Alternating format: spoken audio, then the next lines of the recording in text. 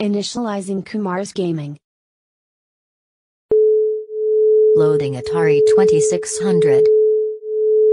Please have patience.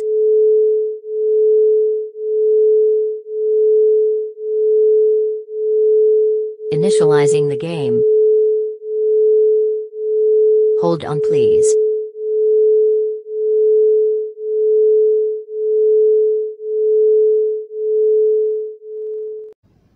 Welcome to Kumar's Gaming. Before we begin, let me ask you one thing. When you were a child, what you wanted to be when you grow up?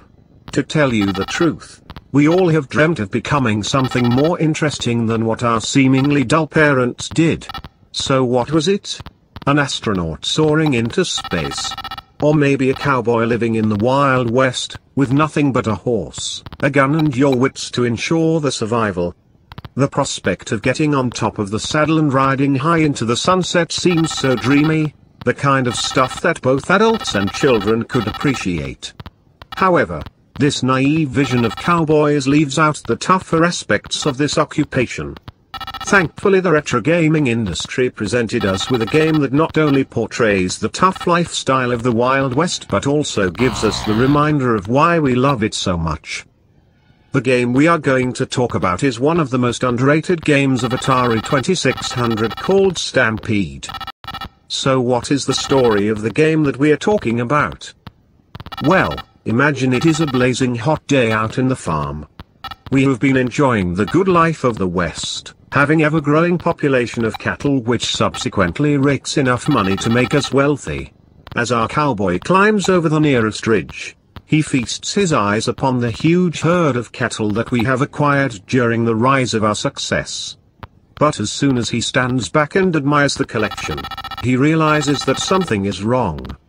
Some unknown entity has driven the herd into a chaos. Our prized possessions are sent to and fro around the field.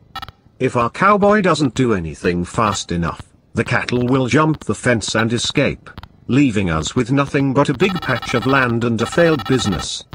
Having no money or time to lose, this cowboy mounts on his trusty steed and heads out into the thick of Stampede.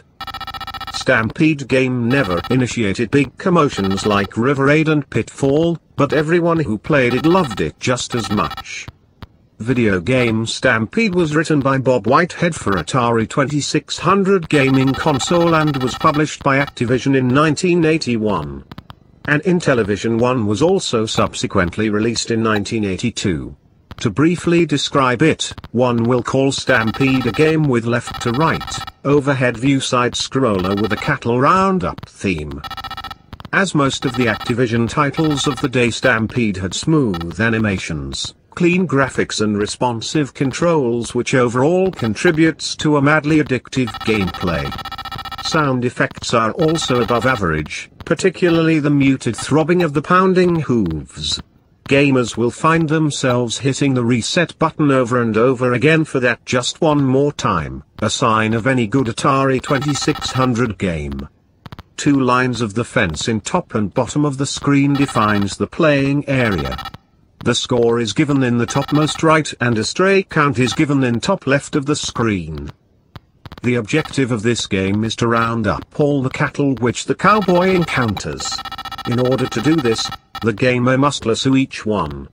The gamer at first is allowed to let 2 cattle pass. If the third one slips, the game is over. The stray count in the top left of the screen, which I mentioned before, gives this information. Small bovines in various colors are herded throughout the playing field by our mounted cowboy. The cowboy is responsible for herding the cattle into manageable groups and then roping them one at a time. Jerseys, Guernseys, and Herefords runs ahead of the galloping cowboy. Each of these groups has its own pace. The cowboy must lasso each as many as possible before the stray count goes to 3.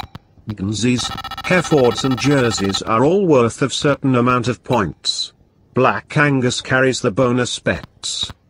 So as we make our way down the field, we eventually catch up with our livestock. With a careful maneuver through the thick of hooves and beefs, we will be able to single out on one of those wild bovines as it tries to slip away. As the hooves pounds, dirt and dust flies in our cowboy's face, we have to keep focus as the beasts continue their escape.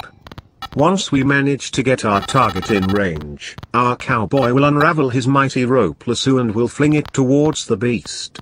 If we manage to get the rope around the bovine's fat neck, we will be able to drag it back to submission. Fortunately, it will go quickly and quietly, eliminating extra effort that we might need to endure. However, we cannot take time to pat ourselves on our back. With countless cattle still making a bid for freedom and charging towards the fences, we have to maintain the chase and hopefully get them wrangled to safety. Hence, the chaos continues with no end in sight. But be reminded that it is not the simple task of nabbing cows as we chase them. While these bovines may be the part of the same herd, they vary in speed, color and awarded points for each successful capture. A lot of initial cattle will be slow and an easy target, giving gamers plenty of time to get themselves in position and let their lasso fly.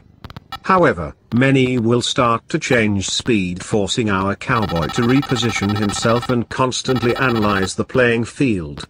Some will outrun our horse for quite a bit of time, while others will be trampled underfoot in few seconds. Our cowboy will have to make quick intuitive decisions over which cattle to nab first, risking the chance of missing one of the mammals. Stampede will make the cowboy continuously juggle his timing and maneuvering as he makes his progress down the field. Complicating matters more, there are also cow skulls present, which trips the cowboy up. And not to mention, stationary black cows, of which the cowboy needs to keep an eye out for. Unless attention is paid for the replicative patterns of the herd movements and the placement of obstacles on the course, the player will waste a lot of effort with very little result. Learning the techniques of herding the runaways is the smartest thing a new gamer could do. Also, Black Angus never do run away from the rider, in patter of rest of the cattle, but crop up occasionally at random.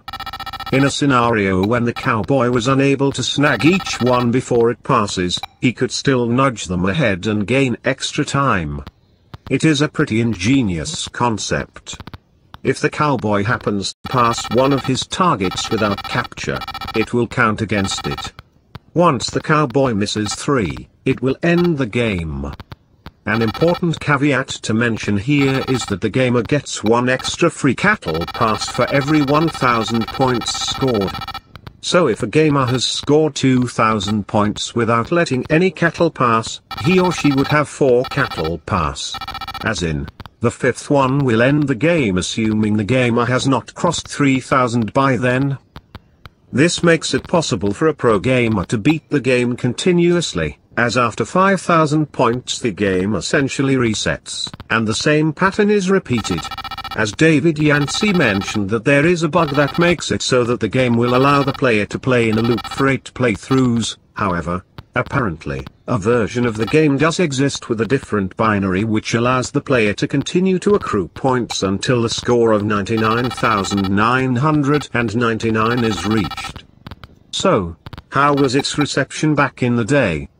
Video Magazine favorably reviewed Stampede in 1982, where it described it as thrilling representation of rope riding and boasted charming visuals. The reviewers also noted that although Stampede only utilized 2 kilobytes of ROM, it demonstrated Activision's success in marketing in new and unusual games. This proved at the time that expanding memory isn't the only way to create solid playable games. Stampede was also reviewed by Richard Edwards in the Space Gamers. He commented that this is one of the best combined strategy and action games for the Atari system. Go rope yourself a copy, partners. Video Games in 1983 also mentioned that the Intellivision version of Stampede was easier than the difficult Atari 2600 original with identical graphics. Danny Goodman of Creative Computing Video and Arcade Games was astonished that Intellivision version's graphics were slightly more detailed than their Atari ancestors. Well, that is all I had to say about Stampede. Have a nice day.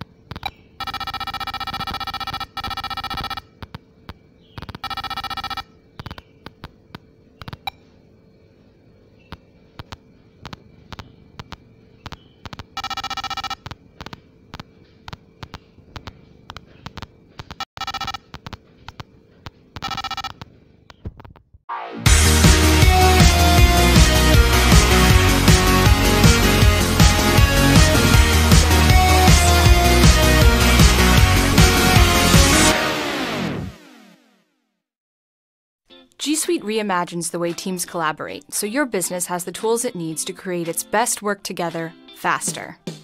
Here's one example. Sammy forgot her Pixel book on her kitchen counter this morning. But luckily for her, she's able to grab a loaner Chromebook and log in instantly, with her two-factor authentication security key. Organizations like Sammy's that use these keys have reported 0 account hijackings. Hangouts chat makes it easy for Sammy to collaborate with her team. 2 days? That's crazy! Sammy's team can share docs, sheets, and slide presentations right in the chat room, and the correct permissions are added automatically.